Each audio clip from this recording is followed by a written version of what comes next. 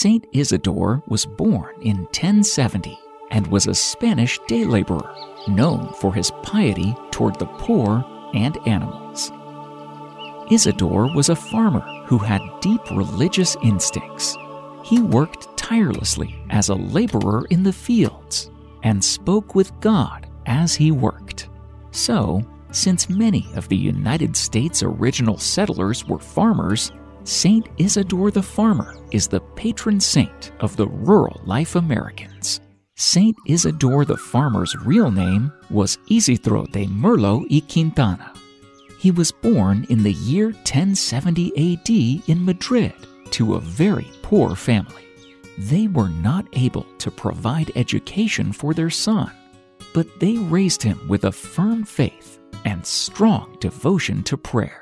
Isidore worked as a day laborer from a very young age, working on the farm of the wealthy John de Vergas at Torrelaguna, just outside Madrid. He was very generous and would share with the poor what he had, including his food. He was diligent and meticulous in the way he carried out his farming practices. Because of his gentleness and compassion, domestic animals were often endeared to him. Isidore married Maria Toribia, who is also known as Saint Mary de la Cabeza in Spain. Soon, they had a child whom they loved very much.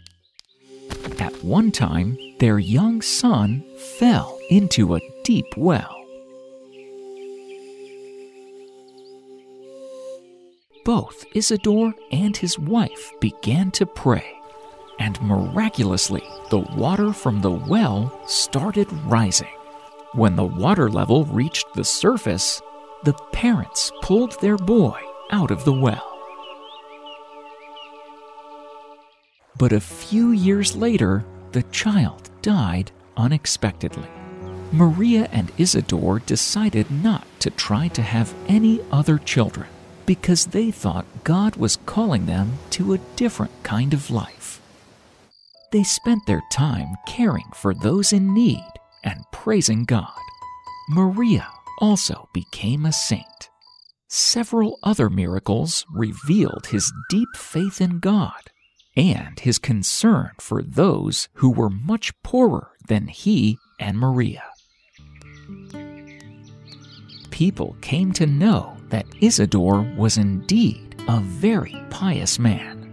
It was not uncommon to find a train of beggars following Isidore home, hoping to receive something to eat. One day, a story says, after feeding many poor in their home, a beggar arrived late and asked for food. Maria knew that the pot was empty, but Isidore told her to give him what was left. When she opened the pot, she found it full of food.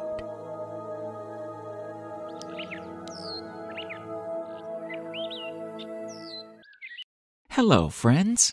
A quick message for all the new viewers to this channel. We are a team of artists working on spreading the Word of God to our young ones. We are your tour guides through the world of faith-based entertainment. We make videos on the life of saints, the apparitions of our Blessed Virgin, stories from the Bible, and many, many more. We rely on your support to keep making more such content. So, if you like what we're doing, then could you consider donating to support our mission?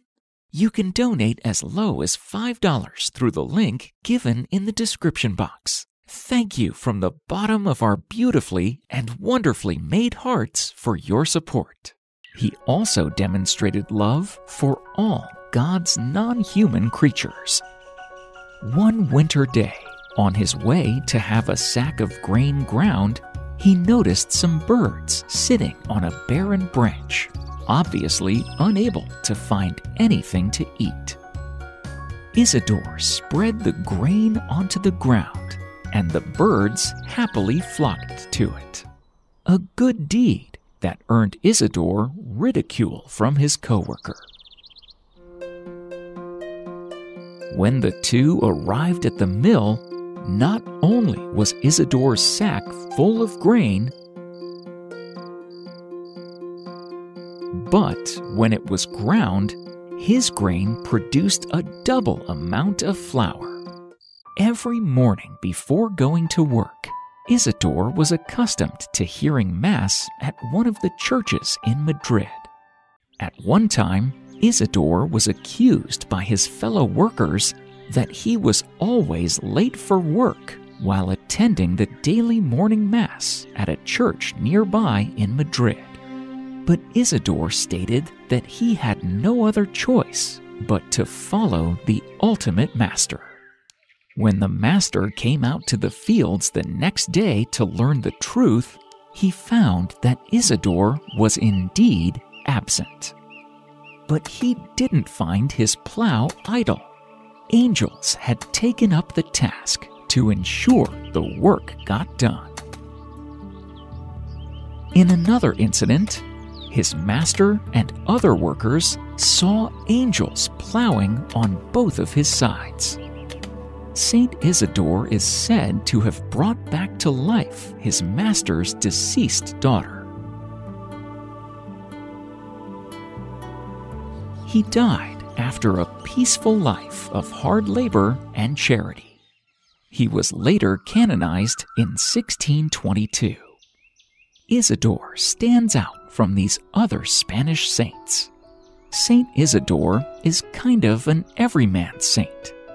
The story of Saint Isidore is a reminder of the dignity of work, to work with the poor, and that ordinary life can lead to holiness. His life shows us that if we have our spiritual self in order, our earthly commitments will fall in order as well. In representations, Saint Isidore is portrayed as a peasant with a sickle or staff, and sometimes with an angel or white oxen near him. Relics of Saint Isidore the Farmer rest in the reliquary chapel in the basilica, and he is the patron of farmers and of the United States National Catholic Rural Life Conference.